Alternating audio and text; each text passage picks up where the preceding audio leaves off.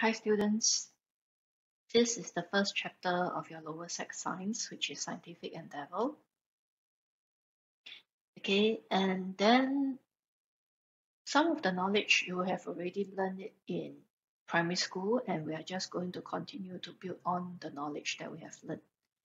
Okay, so scientific endeavor essentially is like how do we deal with everyday life activities, and then how do we use science to actually explain or develop a curious mind about it. Okay, so we will obtain information as we interact with the world that is around us. So when we interact and things happen, or people tell us certain things, we do not just take it as it is. We always try to pose questions. Okay, if you are not sure, let's just pose the questions, and then we will generate some ideas. Okay, so the question will always come first based on the interaction with the world. So if I do something, then what will be the result of it? They propose a hypothesis based on this observation, and then this hypothesis needs to be tested. Okay, hypothesis should always be based on what you think will happen. Okay, but it should also be based on research and prior understanding of a proven fact. Meaning to say your hypothesis don't go and pick random things out of nowhere. Okay, we always have to do some research first, and now you can research online, it's very easy. Make sure you do research from trusted sources. Okay, so a hypothesis is a statement that links the question, what changes are being made, and what is the effect of this change together. Okay, and then after that, in the lab, we will go and test the hypothesis out with apparatus. Okay, so for example, in a real everyday today life scenario, right? My sister and I, okay, my sister, she spilled a glass of water. So I will go and try to wipe it dry. So when I'm trying to wipe it dry that time, maybe you can think about this. Will paper towel absorb more water? Will it wipe better? Or will cloth towel wipe better? So I should do some research about the material, cloth and paper. Okay, and then I will plan an experiment to test it out. Okay, so when I'm planning the experiment, definitely there's the independent variable and the dependent variable. So independent variable, right, is what I change. Dependent variable is what I observe. So what I observe will depend on what I change. So that's why what I observe is the dependent variable. And in this example, what I observe is the amount of water. It is the dependent variable. And then what I change is either I use paper towel or cloth towel. Okay, and when we do the experiment, subsequently, we will present the results in data. Okay, so we will present the results in data. We will use graph, charts, and tables. Sorry, we will present the results in reports. Okay, and we will use graph, charts, and table. So how do we present it in graph? Usually this is my line graph.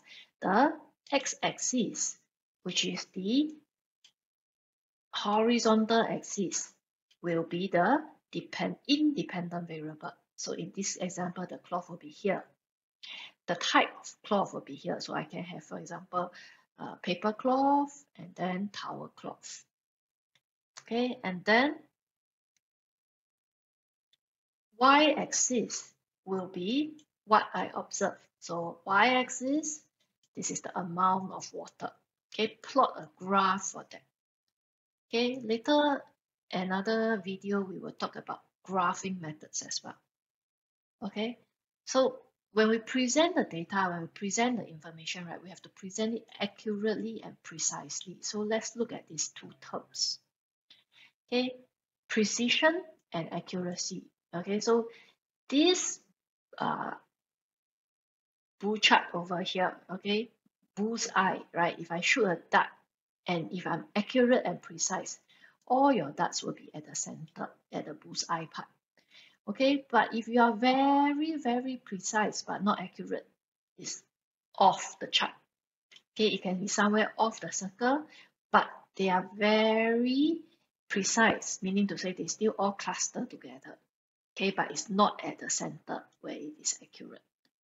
Okay, or when I shoot this darts, I can also shoot it in this way, right? So this way, right, they are all kind of clustered at the center, quite close to the bullseye, but they are quite spread out.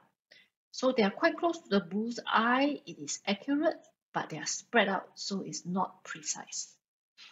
Okay, so using a real life example again, if I have a coin that's 5 cm, I use a ruler and measure it, and then I measure it at 6 cm. And then I repeat the experiment, I measure it 3 more times, it's 6.1, 6 cm, 6.2 cm. Okay, so all these are precise. Okay, because 6.1, 6.2, these are very close. Okay, but they are not accurate. Not accurate meaning to say this is not close to 5 cm. Okay, so as a result of this, I have system error, and this system error is due to instrument. So it could be that my ruler, something wrong, and it's due to this instrument error that it is not precise. Okay, in another example, same thing, the coin is 5 cm and I'm using a ruler to measure and I repeat it 3 times.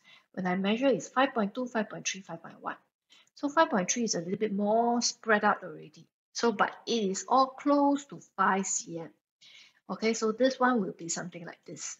Okay, it is spread out but close to 5 cm, meaning to say it is accurate, but it is not precise because it's spread out. And most of the time, these errors that we get is due to random error. Random error meaning to say it is human error. Okay, so be clear about this definition of precision and accuracy. Okay, precision, this is close to the values. The values are close to each other, sorry. And then they are not accurate. And this uncertainty is due to instrument error, like my ruler error. Okay, accuracy is close to the correct value, the true value. They are close to true value, but they are actually quite spread out. Okay, so it's accurate, but it is not precise. Okay, and this kind of error is due to random errors, which is human error. Okay, so how do I improve accuracy of these experiments? Repeat these experiments to obtain the average result. When I obtain average result, this was minimize human error. How do I improve precision to make sure that your equipment, there's no errors?